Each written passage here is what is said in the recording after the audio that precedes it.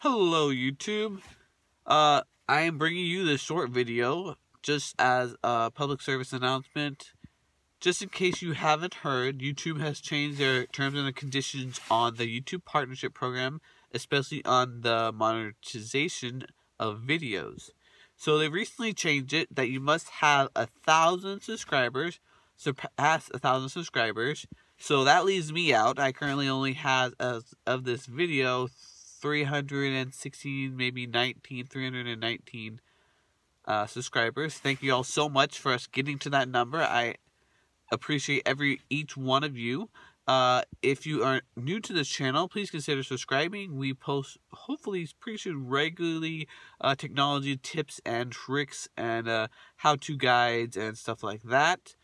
Technology related content. And also the second regulation that they changed is you must the content provider must have at least 4,000 hours of watch time over the past 12 months. So over the span of a year, you must have 4,000 hours of watch time from your viewers. So let's recap. We have to have 1,000 subscribers first to get 1,000 subscribers, and 4,000 hours of view time over the course of 1 year. So,